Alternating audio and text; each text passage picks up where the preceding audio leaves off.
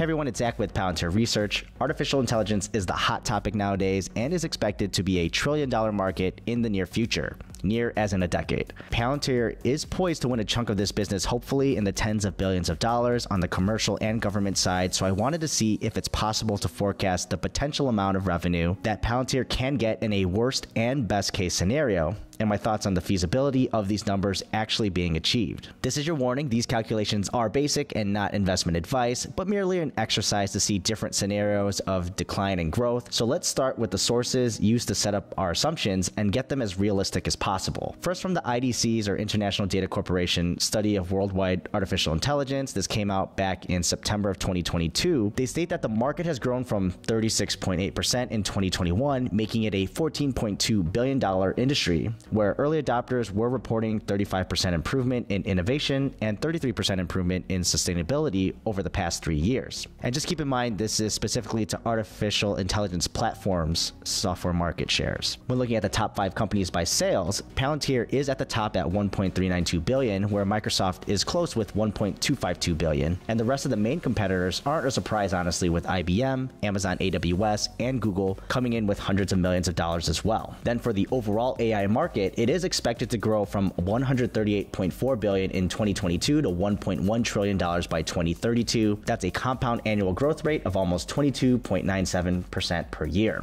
So we know Palantir is a leader in the market today with a certain percentage of market share in regards to AI platforms. And we also do know the overall AI market, which is growing at a huge rate. 23% CAGR is ginormous, as you can see, building itself up to that $1 trillion market, ready for the taking by many companies. To do a rudimentary model, we have the basics like a starting revenue numbers, relative market share compared to other top competitors, growth of the overall market, and some actuals and guidance from Palantir themselves. Let's go over the assumptions first. So mapping those top 5 competitors, we have Palantir grabbing about 1.24% of the total AI market for 2021. I utilized the 22.97% CAGR, just went backwards from 2022's value to find the estimated 2021 TAM of about $112.5 billion.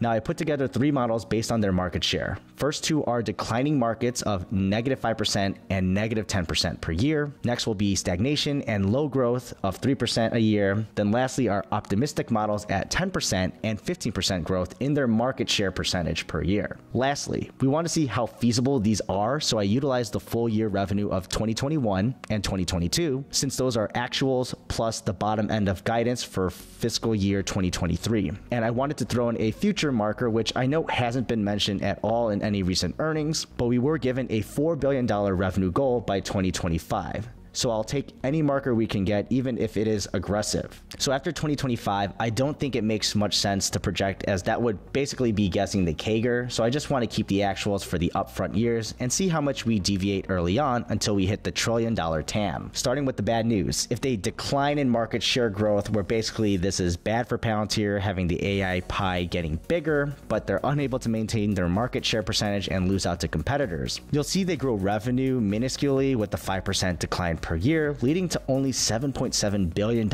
which would be horrible if that's 10 years from now. Even worse, if we lose 10% in market share per year, only obtaining a 0.39% of the market in 2032, this falls to only $4.2 billion that year. If this is actually what comes to fruition, we probably would see such a small growth rate in their revenue that shareholders like us would already notice this trend early on rather than waiting until 2032 to see this. So the feasibility, though, of these conservative estimates looks possible, considering the actuals and guided numbers are green, meaning the projected AI revenue is below, but that's to be expected. Now on to the stagnant, which means no growth, and low growth models. Stagnant assumes they keep their 1.24% market share throughout this growing AI pie, and we see this would have $13.5 billion in AI revenue by 2032. However, if they can grow their market share by maybe 3% each year, this can grow to 1.72% of the market share by that time and obtaining $18.7 billion.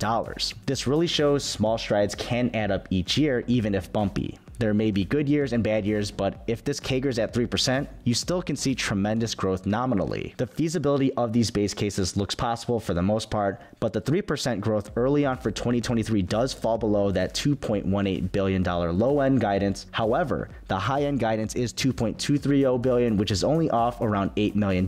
So if guidance is met on the high end or exceeded, then this 3% rate looks feasible, at least in the early years. Now, in an amazingly perfect world where we hope Palantir can gobble up market share and destroy the competition while the pie is growing, with 10% growth in market share per year, they can end up with 3.54% of the market, bringing $38.7 billion in 2032 from AI. And if they can supercharge this to 15% per year, they can grab 5.77% of the total market and end up with almost double at $63 billion.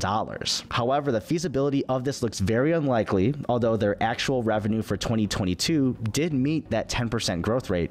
But once 2023 hit, the AI revenue is much higher than even the high end of guidance, unless you consider them sandbagging this, but I'd rather assume the worst case scenario. So we've seen all these different scenarios, so what are my thoughts? Obviously, I really want them to grab these optimistic growth models, but with such a large time frame, you may not even be able to see this growth early within the next few years if they were to scale on an S-curve. Meaning, if they had exponential growth, we would only see large growth rates in the later years, which would not be seen here in a linear market share growth model where it grows the same each year. So in reality, I actually lean towards those conservative and low growth numbers. We know that all the big competitors in the assumptions are all prioritizing artificial intelligence. Obviously, Palantir is doing the same, as we've heard them come out publicly, talk about artificial intelligence much more in the recent news than before. So leaning close to that 3% growth in the market share, where Palantir is a winner in a sense by growing, but not necessarily the dominant player. I'm more comfortable in this assumption with such a long time frame, and we never know how smaller competitors today might catch up, even to the big tech companies, let alone Palantir.